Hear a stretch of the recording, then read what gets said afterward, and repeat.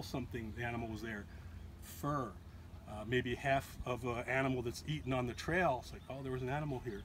And then we get into their favorite thing. What else would the animal leave behind?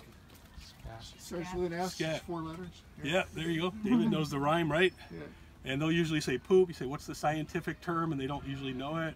Yeah. And what does the rhyme? Starts with an S and ends with a T, and it comes out of you and it comes out of me. And it's not what you're thinking. It's scat.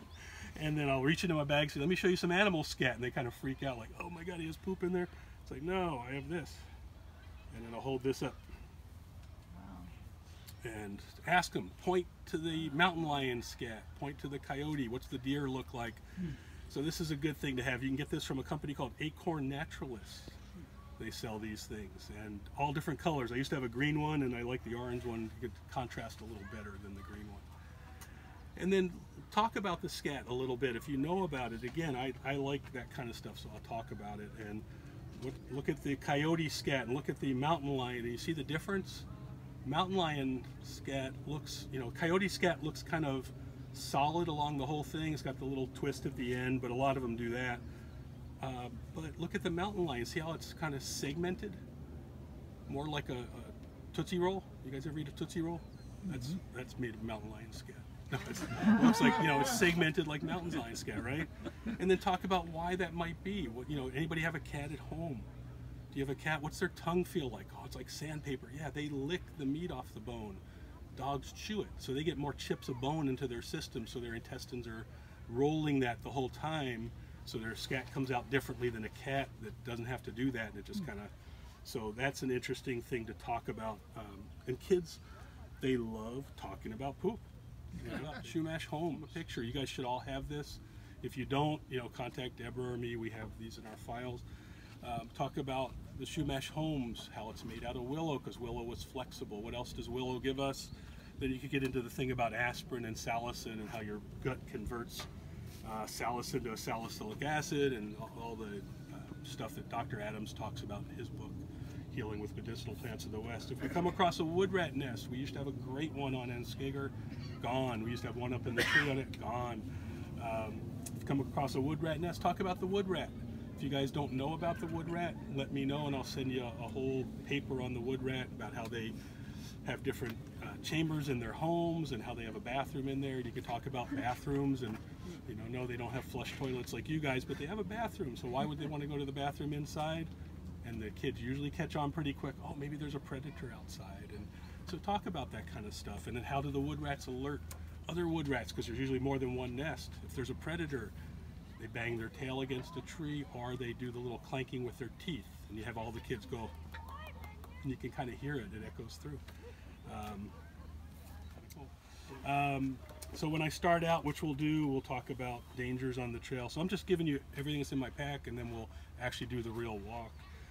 So I'll talk about ticks, arachnid family like spiders, and what do ticks fall off. So I'll carry a picture of poison oak, show them when we talk. We'll start out about that.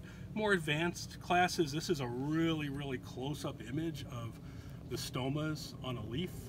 So when you start talking about transpiration and how plants give us oxygen, and how poison oak, we'll talk about what it can do to us, and how some people are some people are not affected, some are minorly affected, other people, their whole face swells up, their eyes swell shut, they need to go to the hospital, they need to get prednisone. And then is it a good plant or a bad plant? That kind of thing, and get into the whole thing about oxygen and how animals can use it, and just because it hurts us doesn't mean it's a bad plant. That's kind of everything. I do have this. This is kind of something, I don't know if David was there at that thing Peter Rice and Doug did with this, but oh yeah. You can get into a whole topic about how everything out here is interconnected. All right, so you get all the kids, and this will work, with 50 kids, it doesn't matter. Get all the kids together. So come on over here. And then Randy, come on up. Let's get like just a few of you. This is like magic. It's show amazing. You. So David, yeah, so you guys can see, but we'll hold this. So we have this little deal, and everybody hold hands. I know we're in COVID. Let me put this down. Yeah. We're all vaccinated. Multiple times. Yeah. And I've had COVID twice. So. Yes. All right, I don't want to hold her hand. Somebody else can hold her. All right, I'll grab the end of this, David. I'm super immune. And if anything breaks in that chain, Randy, yep. Up good. You guys break hands? Isn't that incredible? Yeah, so cool. All right, so we're all interconnected, and Okay, you know, wait, where did we What's get in that? there? Amazon. Where do we get everything these days? In the Rockies, we have mostly poison oak, and then I'll show them that little laminate I showed you guys earlier. I'll save a little time here, but I'll hold it up and show them. Look for this, okay? Leaves of 3, or if there's poison oak close by, I'll take them to it at that point. Like at the Topanga, it's right there. Talk about it right there. But leaves of 3, let it be as the rhyme. There's plenty of safe plants that have leaves of 3. And then when I get to the poison oak, I'll explain it's just a leaf. It's 3 leaflets, but we don't want to get too technical with the kids. So poison oak can give, about 80% of people can get a rash, anywhere from mild to very severe. And that's when you can ask them, is poison oak a good plant or a bad plant? Or you can wait till you get to the poison oak, which we'll see in a few minutes. And then we can use those laminates. So I'll give those out in just a minute, and we'll switch leaders as we do things. And it's something to be aware of. But what do you call an animal that's awake at night and sleeping during the day? Nocturnal. Nocturnal, excellent. Mountain lions are not nocturnal though. I got a new word for you kids, 5th graders here. Crepuscular. Can you guys all say crepuscular? Crepuscular. They are crepuscular animals. Which means they are twilight hunters. They hunt when the sun is coming up, they hunt when the sun is going down, and in between they're bedded down resting. So that's a crepuscular animal. So this time of day, typically we won't see one. It's not impossible. But let me tell you guys something. There have been, in the last 30 years, in all of Southern California, according to Fish and Wildlife statistics, there have been 3 mountain lion fatalities. 3. Think about the thousands and thousands of people on all the trails every weekend. Your odds are better, now I won't say this to the kids, I'm going to tell you as adults, your odds are better, and you can look this up, of getting killed by a champagne cork than, and people get killed every year by that cork flying out, hitting them in the head, than getting them killed by a mountain lion. Okay, with the kids, I'll say your odds are better at getting struck by lightning than getting killed by a mountain lion. It just doesn't happen. But if you happen to see one, what do?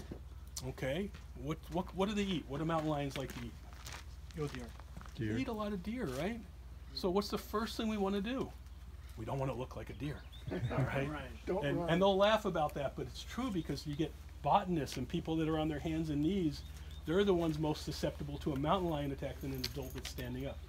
But we never run. What does a deer do when it sees a mountain lion? It runs. It's used to their prey running. We don't run, okay? We stand still. We hold our ground. Mountain lions do like to go for the back of the neck.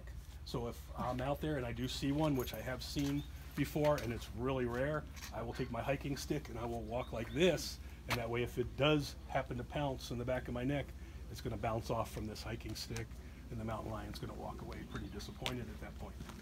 All right, I am very allergic to cats, so I do carry Benadryl in case I'm attacked by another western fence lizard. So I keep that covered while I do it, and then I show them the lizard and do the talk I did with you guys earlier, how the blue-bellied lizard and such are the western fence lizard, and then I'll show it and I'm like, yeah, why do they call it the blue-bellied lizard? And some of the kids will, oh, because it has a blue belly. Awesome, smart. What about staying on the trail so that you don't... What's that? Staying on the trail. Right, so then I'll get into ticks a little bit. So ticks are in the arachnid family just like spiders. And how do ticks attach to us? Who knows how ticks come to us?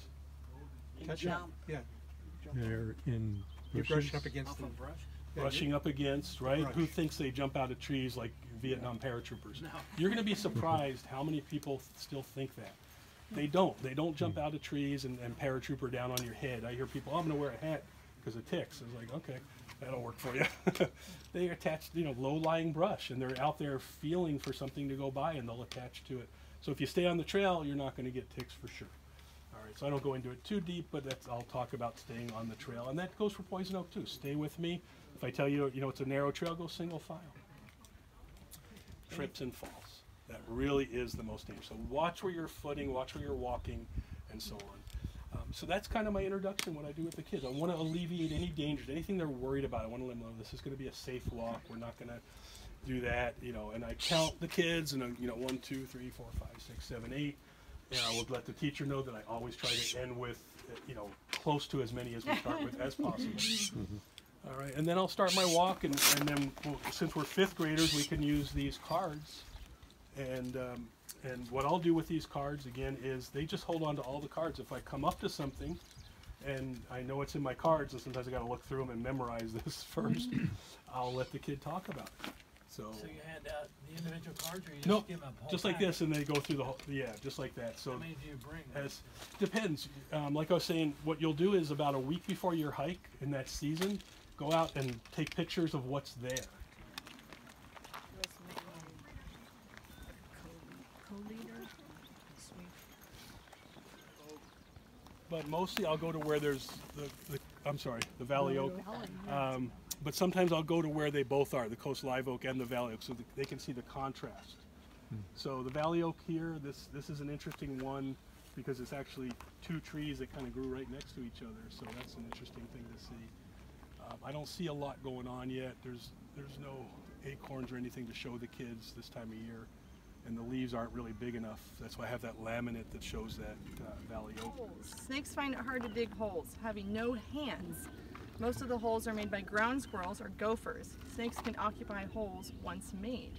Or you can ask the kids, which is I even like to do more, is who makes the holes? 90% of the kids are going to say snakes. I'm like, okay guys, show me what a snake's hands look like. And they're like, oh man, that doesn't work out well. So then I'll explain, you know, gophers, usually pocket gophers, and ground squirrels. And if the hole's kind of at an angle, if you see it going in at an angle, that's more typical of a ground squirrel. If the hole is going almost straight down and there's dirt around it, that's more typical of a pocket gopher. You know, at a certain age, your mind just kind of forgets stuff. And I don't know if any of you guys probably aren't quite there yet. There's an app, and it's called Picture This. I'm going to show you guys how it works. So, picture. Look at deer. Is there a deer out there? So look at the leaves and look at the pictures. Keep going. It's not a yucca for sure. Not a wild cucumber. Definitely not elderberry. Must be the last one. Oh my goodness, there you are. So, and this is this I took out here. Sometimes you'll see it like reddish and real oily and such. So this is the poison oak, and that's when you can discuss, is this a good plant or a bad plant? What do all plants give us? Let them answer that question. They all give us oxygen. Animals use this plant. You want to hear something interesting is it doesn't affect animals. Your dog can run through poison oak and it's not going to get a rash. But you go and pet your dog, you're going to be in trouble. So give the kids a little lesson. So remember, it's the oils that you don't want. So what I would do is I would reach down, grab some dirt, and rub it on wherever I touch to help get the oils off. Then when I get back to where there's a bathroom, I want to wash up with soap and water.